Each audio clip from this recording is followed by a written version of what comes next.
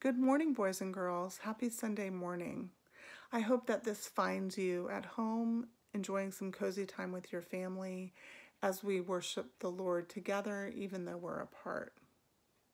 I wanted to share a story with you about an adventure my family had some years past.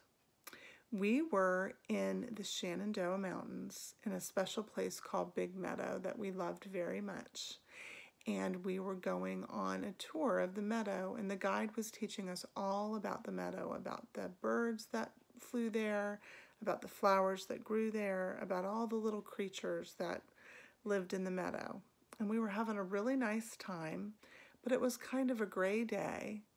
And as the morning went on, a very thick white fog came down upon the meadow, until we could not see anything, not even my hand in front of my face. It was that thick.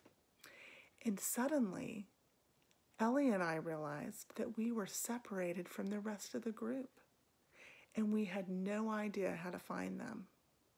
Mr. Agnello was with the rest of the group, so Ellie and I were alone in the fog in the middle of the meadow. So what do? Well, we did the only thing we could do.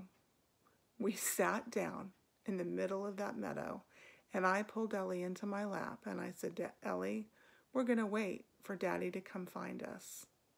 And do you know, we weren't really even that scared, because we knew that Ellie's daddy, Mr. Agnello, loved us very much, and the minute he realized we were missing, he was going to come and find us. And sure enough, not very long after that, we heard his voice calling for us through the fog.